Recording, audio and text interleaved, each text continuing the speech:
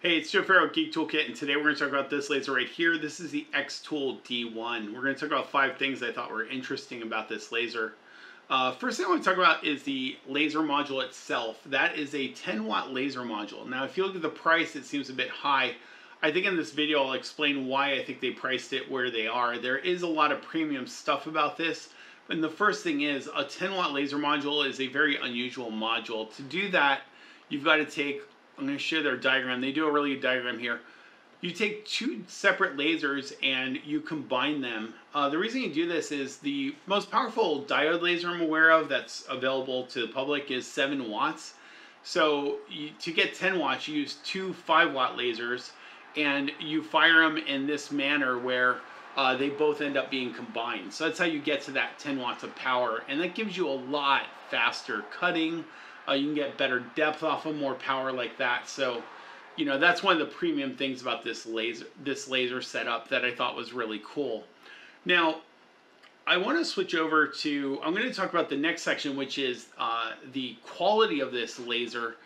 It's definitely a step up from anything else I've reviewed, not only in power, but just in build quality and everything. The box I got it in, I thought actually was missing something. So I'm going to show you the unboxing here real quick. Okay, so I'm doing the unboxing, and normally this doesn't interest me, but this is beautifully packaged. And I see an antenna or something off of here, which I'm very curious about. Like, there's this little thing here. So I'll be very curious to find out what that is during this video. So you see there, like, the way it's even packaged was premium. Like I said, I thought I was missing a box when I opened it, and it had everything. Not only the entire laser setup, but also it has the Z-axis or the rotary setup. So let me show you a bit of what that layout looks like now. All right, so some just quick notes on the unboxing here. Everything about this experience has been premium. The aluminum is a blue painted aluminum. It's very, very beautiful. The manual came in like this envelope that looks really premium. It came with stickers, which I thought was cute and fun, and also unusual. Like, there's some personality to this product, which I like. I don't know what Peng Sheng is, so that'll be a mystery. We'll figure that out. The belts are included and inside of here, and it's actually run through this, so that's going to be a little bit easier for the assembly. I find that's a lot nicer because you're not dealing with belt tensions, but it's not true for this leg here, so we'll see how that goes. It does have the roller. I mean, this is your rolling assembly for doing round objects and such, and that's all packaged separately as well. The laser is large. This is a much larger than the other lasers that we've dealt with. Has just a much, it's got the safety glass on it, which I like. Just a lot larger than the other ones. Feels very burly. There's not, oh, it looks like there's a second laser there. That'll be interesting. I wonder if that's a targeting laser to help you know where you are, like a lower voltage laser. It looks like it's got a crosshair pattern on it. So we'll have to check that out as well. So let's get to assembly. Okay, so here's the assembly of the laser. There was really not much to this. It was very straightforward. I think it took me about 30-35 minutes. I did spend about 20 minutes going over the instructions, watching the YouTube videos, just to make sure I had everything together. But the assembly and, again, the premium quality of how this was put together, the fact that it came with the feet to lift it up over the rotary, there were so many things that were just felt really nice about this. The other thing was, you know, it had, I'm going to show you just some B-roll of it cutting as I talk through this. It had this like little kickstand to set the distance, which I thought was really nice, so you don't have anything to worry about losing. The adjustment screws were very easy to manage and didn't, you know, move it up or down or anything. There was just a lot of, you know, the word premium just kept coming to mind as I used this. It was a very, very nice system. What you're seeing here is actual speed for an engraving, just to give you an idea of how fast the machine moves during operation. I want to talk about one of the drawbacks of this machine. At this price point, you would expect a machine to have end stops, and this one does not have them. The end stops I've talked about in other videos, and basically it allows for repeatability, which is really useful if you're going to cut like 5 or 6 of something out. It really allows you to know where you are in the XY coordinate on the space. The nice thing about this is it does have a targeting laser, so it does help you, and it also has framing features to place your image that you're going to cut or engrave on your stock, but it does not have that feature, and I hadn't seen other videos that mention that. So I wanted you to know about that. All right, now let's go talk about the software and get into that. There we go. And I want to show how easy the software is to use, and also mention how, you know, unique it is to have software that comes with a laser. A lot of lasers, they come and they have a Gerbil firmware, and what that means is you have to download software to run with that laser. And there's typically two main softwares out there. There's Laser Gerbil, which is mainly to control a laser, and you have to do all of your design work outside of it. Or there is other software called Lightburn, where you can actually do the layout and design. Lightburn costs $60 for a personal license, and then it's each year to get updates, you have to pay another $60. So I want to stress that you know, when you start thinking again about the price, and you think about the price of this is an all-in-one package. It has design software in it. I'm going to run you through it real quick. It's called Laser Box Basic here. It's very, very simple to use, and because it's designed by them, you're likely going to have better support if you have a problem with the software or the laser. It all works together as an ecosystem. So here you go with the drop down. You've got the network. You can connect to the network, or you can add the device if it's local. Now I do want to say I have had crashes with Laser Box Basic. You know, it's great that they create the software, but there's definitely some work to be done here. That being said, it's fairly easy to use to get started. You've got your basic pen here. The pen, you can do multiple points and then connect them. And now you've got a shape that you can very easily move around. Very simple there. You've got some, you know, your measurements on the side here, so you can actually, you know, find out like where you're placing it on your grid, and you can scale and so on. Now you've also got insert for all your basics, line, rectangle, and so on. The most important one here is text. I find text is going to be where you're going to probably do things, you know, the most things if you're personalizing stuff.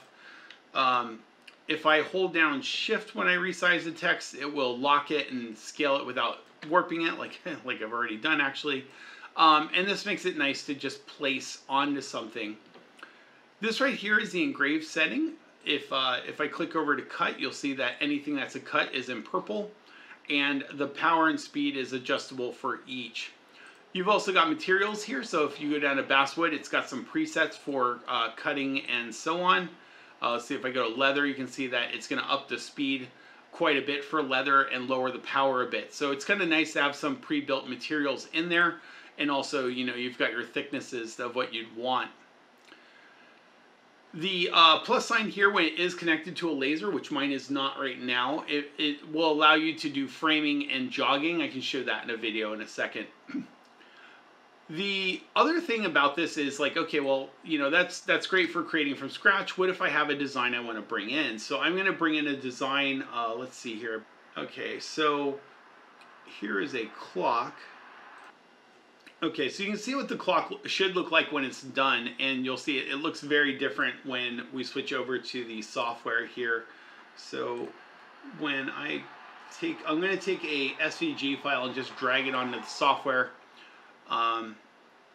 This ironically is sometimes where it crashes. Okay, cool.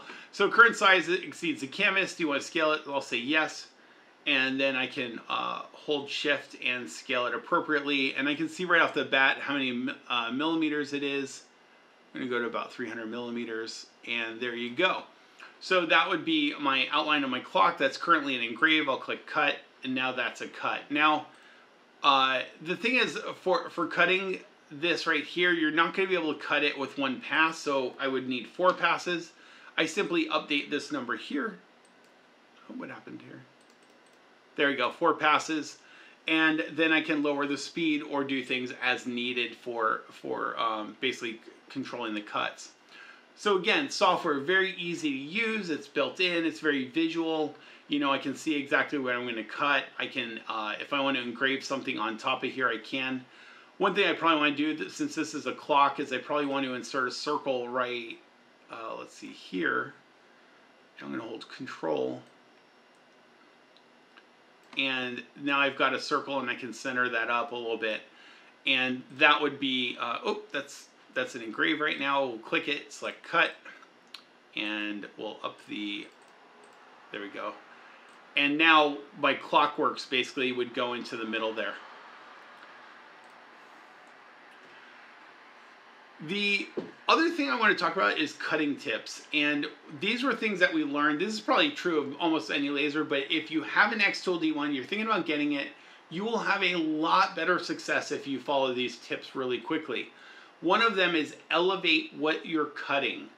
Lift it up off of the sheet that it's on.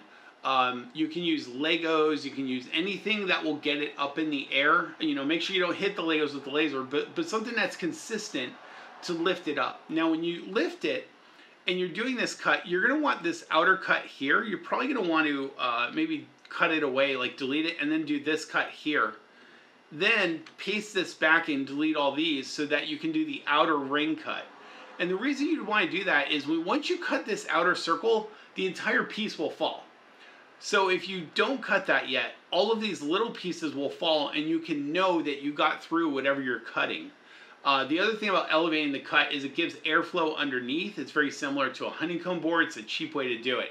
If you want to spend some money, they do have a honeycomb board on their website for sale. And you can get the official xTool board. That looks like this here. This is what a honeycomb sheet looks like.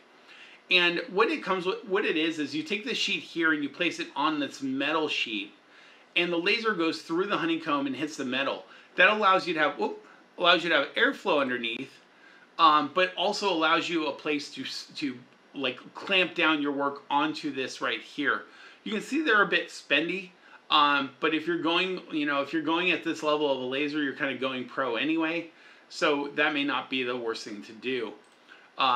Speaking of pro real quick, since I'm on the website, there is the xTool D1 Pro. I'm not reviewing it in this, but I just wanted to show you that they are on pre-order and there's something coming. So you may be able to get the xTools for much less expensive. Look for sales. They are always going on and off sale. They were on a great sale for St. Patrick's Day. And I apologize for not getting this video out sooner. Let's see, what else do I want to cover here? So, safety glasses is the other cutting tip. Now, I always talk about safety glasses. You're probably going to want to get your own.